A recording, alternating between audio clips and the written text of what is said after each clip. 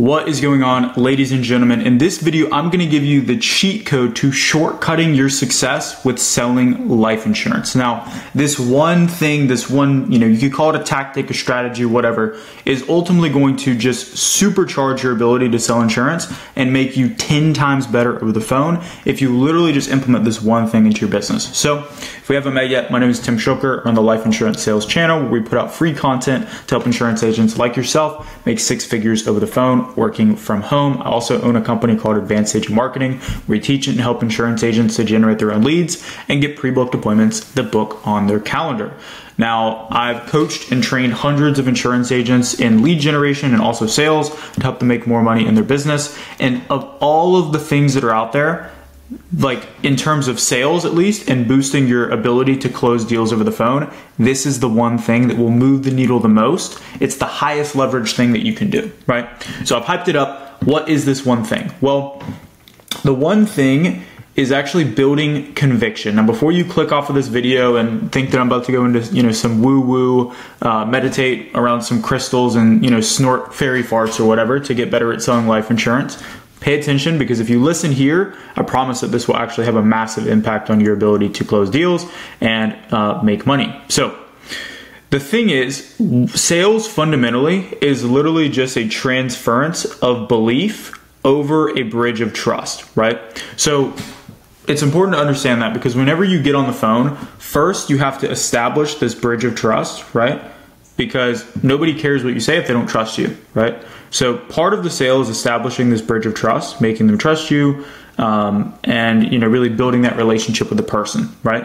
But in this video particularly, I'm going to talk about how to transfer belief, and more importantly, how to build this belief so that you can actually transfer it, right? Because we can't transfer something that doesn't exist, right? If I don't believe, how am I going to get the other person to believe, right? And so basically what it actually comes down to in terms of whether you close a deal or whether you don't, whether someone hangs up on you or whether they don't, is their belief that you're full of it has to be less than your belief that this is actually the right thing for them, right? Fundamentally, that's what it comes down to. You have to believe more than their disbelief, right? I guess we would put the arrow going in the different direction. Your belief has to be higher than their disbelief in order for you to close the deal and make a sale, right? So let's talk about building conviction and what this actually looks like and how you can do it, right? Because a lot of people get into this industry not because they believe in the product, but because they hear that it's a good money-making opportunity, which is fine, right? Because it's a business at the end of the day. And the beautiful thing about this business is we get to help people, but most people get into this business because of the income potential and the ability to work from home. Usually, right, there's obviously exceptions, but from my experience, people don't get into this because they're just crazy passionate about final expense insurance. Maybe that builds over time, but a lot of people don't get in for that reason, right?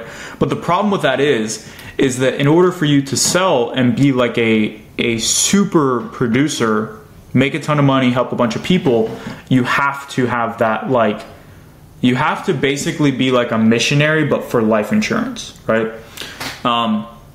Not a mercenary. So there's a concept Patrick Bet-David talks about called missionary versus mercenary. And a missionary, right? Stop laughing.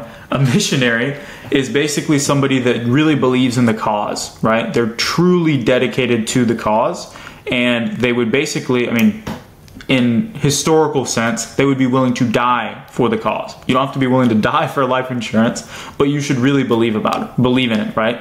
And if the person on the other end of the phone can feel that level of conviction, like whatever objection they throw at you is just gonna fall off, right? Versus mercenaries are kind of like what I described earlier when I talked about why people get into the industry. They basically jump and they opportunity hop. So one day they're selling furniture, and furniture is the best thing since sliced bread. The next day they're selling solar, and solar is the best thing since sliced bread. The next thing they're selling cars, because everybody needs a used car, right? And then the next day they're selling insurance because everybody needs insurance, right? But they don't actually believe this thing. They're just, from whatever industry they're in, they're just chasing the best opportunity, and they're just pushing that, and they're following a script and doing whatever their upline tells them, but they don't truly believe, and you can hear that in their voice, right? So again, you have to be 100% confident in what you're selling, because if you aren't, your prospect won't be either, right? So let's pause real quick. maybe you're watching this and you're like, yeah, I mean, that sounds great. I know I need to be more confident. I know I need to really believe in life insurance, but like, I don't, right? I don't really care. I don't really, you know, see it as like a need. I'm just here to make money. I'm just here to sell. Okay, well, that's fine, but you're not going to see the success. It's counterintuitive, right? If you want to make more money and sell more insurance, you have to believe in insurance. So it all starts again with belief. So I'm going to show you guys how to actually build belief and what that actually looks like. I'm going to give you guys some tactics to build your conviction so that you are able to, you know, one, feel better about the product that you're selling, and two, be able to close at a higher percent, right? So again, we kind of touched on some of these things. Conviction is the #1 secret to sales. A convicted salesperson will always outsell somebody who is not convicted, right? The not convicted person could actually be better at sales, and then this person could just really believe in the product. People are going to buy from this person every time. So here's an analogy for you guys to kind of like really get this. Think about the last time that you had like a friend recommend like a product or a restaurant to you. They're like, you know, hey, Tim, you really have to try this steakhouse, right?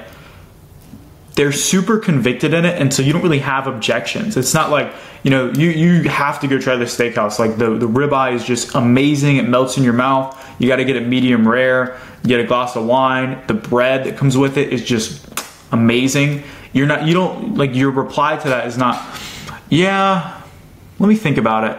Like, you're just like, okay, yeah, I'll go to the damn steakhouse because this person's like really sold on the steakhouse. That's how convicted sales actually is in practice. So we have to get ourselves convicted to the level that our friends are convicted about the steakhouse, but about final expense life insurance, and everything else will fall into place, right? So here's a quick, easy way to build conviction. This is actually inside of our training, inside of our coaching program. The doc that I'm on is usually only available for people inside of our program, but this particular message I think is super important, and I wanted to get it out to you guys. So this is something that I discovered that is the quickest, fastest, easiest way to build conviction. So what you're gonna do is you're gonna open up GoFundMe and you're gonna type in burial, right? Because what I want you guys to really see is, like, we just see the policies and the carriers and the chargebacks and the numbers and the whatever. We don't really see the people, especially if we're doing this over the phone. And so to build conviction, you need to see the people. You need to see who this is actually affecting if they don't have it, right? So up here at the top, you will see a lot of people that have their GoFundMes funded, right? Now again, this is all for burials. These are people looking to bury their family member, meaning all of these people up here have recently passed away, right? Which is obviously a tragedy. But most of these people have their GoFundMes funded, right? So the family is not having to come out of pocket. But what I want you guys to do is scroll down a bit and you'll start to see these situations, right? Here's one. $435 raised, honor a beloved man with a proper funeral. So this person has only raised $435 out of, let's see what their goal was, $5,000, meaning that they're like, the time between somebody passing away and you having to bury them is like not, it's a very short window. So this family is going to have to take out a loan or go into debt or sell some assets in order to bury, I'm assuming this is somebody's dad, right? Or here's another one. If we scroll down, this other guy, 1910 raised out of $20,000 goal, meaning that they are likely not going to, yeah, this guy passed away 10 days ago and they still don't even have like 10% of their goal, right? 2 days until the service. So they're going to have to go into debt to pay for their family's funeral. And these are just situations happening in the last like 10 days or so, right? Scroll down, another one, another one, another one, another one, another one. Like this literally happens constantly, all the time, right? All the freaking time. And all of these situations can be avoided if we do our job and are convicted enough in the product that we're selling to get these people over the line and make them make the decision to help their family, right? Because imagine that you are this lady Arlene, right? Or you're Matthew, for example, and your dad or your grandpa passes away and you have to post a bunch of like photos of your family member on GoFundMe, share it on Facebook, and you're basically like, you're doing a fundraiser. And while you're doing that fundraiser, you're basically advertising that your family member was not responsible. So you're not only dealing with the pain of losing your family member, but then you're having to go out and advertise that they were irresponsible.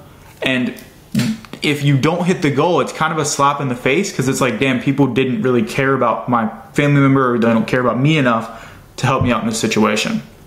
And all of that pain, all of that embarrassment can be avoided if they simply just took care of this ahead of time, which is what we help people do, right?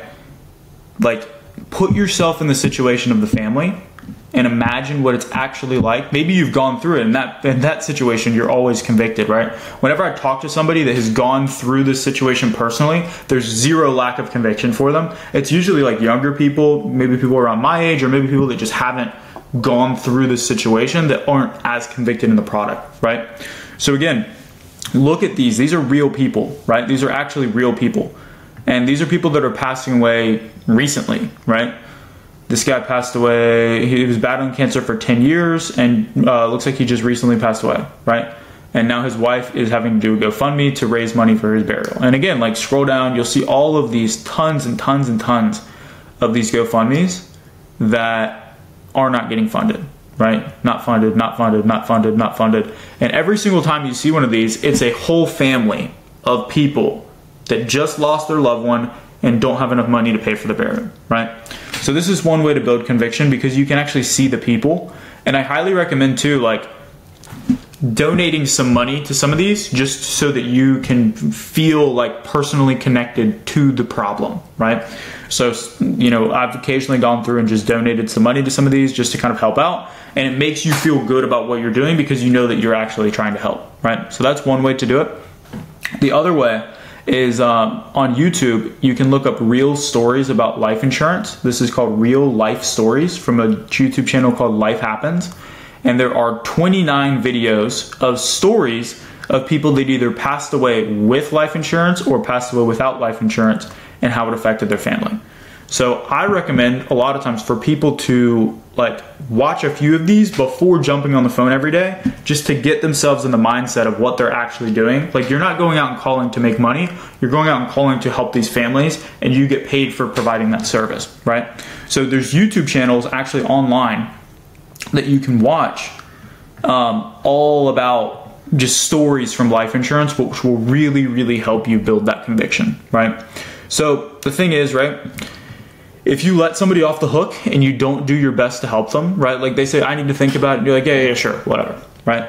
It might not happen to them, but if you continue like to not push, you don't learn how to overcome the objections, you're not really convicted in the product, what's going to happen is at some point, somebody is going to pass away that could have gotten life insurance that you talked to, but because you weren't convicted enough and didn't push them, they didn't get it, and their family is going to end up on that GoFundMe page. So that should really help you guys become convicted, because again, you are actually having an impact on these families and what situation they go through when their loved one passes away, whether it's, you know, a clean, smooth process and they're able to handle everything, or if you make a tragedy into like a devastating tragedy. So the work that you do really matters, right? Like, it may seem insignificant at first. It may not seem like you're really doing something. Like, when you get cussed out and hung up on, like, you may feel like an annoyance or a pest, but you are actually doing real good in the world, and the product that you sell and that you're helping people with actually changes lives. So build that conviction, go through some of these resources. If you guys want more training like this, subscribe to the YouTube channel. And if you want more like intensive personalized training from us and our team, you can click the link down below to join our coaching program. We have tons of videos just like this, and you'll get access to this exact document. So take care, ladies and gentlemen, and I will see you guys in the next video. Peace.